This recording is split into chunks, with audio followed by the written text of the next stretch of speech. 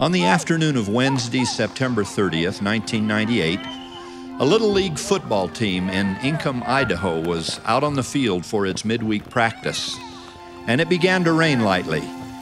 But that was of no concern to a group of boys who loved playing football. Suddenly, seemingly out of nowhere, an absolutely deafening crack of thunder split the air, inseparable from the flash of lightning that illuminated, literally electrified, the entire scene. Instinctively, they started running for the concrete pavilion adjacent to the park. Some of the boys began to cry. Many of them fell to their knees and began to pray. Through it all, A.J. Edwards lay motionless on the field. Brother David Johnson rushed to the player's side.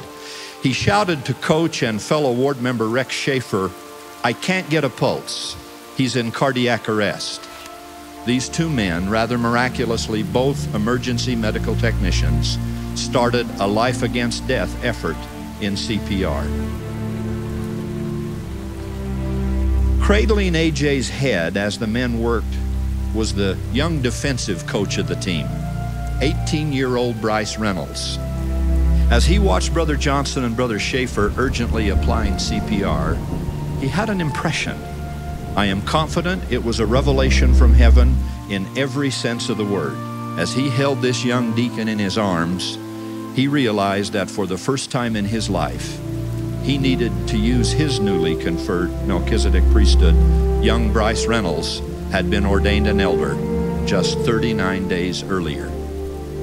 Whether he audibly spoke the words or only uttered them under his breath, Elder Reynolds said, "A.J. Edwards, in the name of the Lord Jesus Christ, and by the power and authority of the Melchizedek priesthood which I hold, I bless you that you will be okay. In the name of Jesus Christ, amen."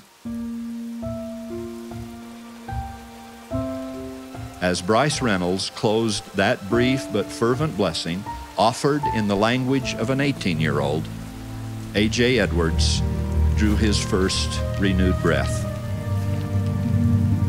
Now, not every prayer is answered so immediately, and not every priesthood declaration can command the renewal or the sustaining of life.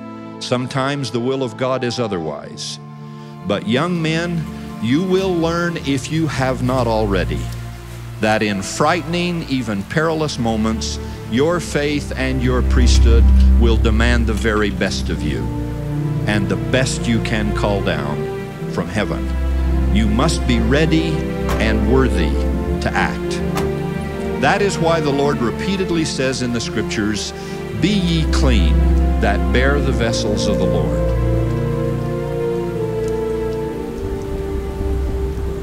Brethren, the day may come.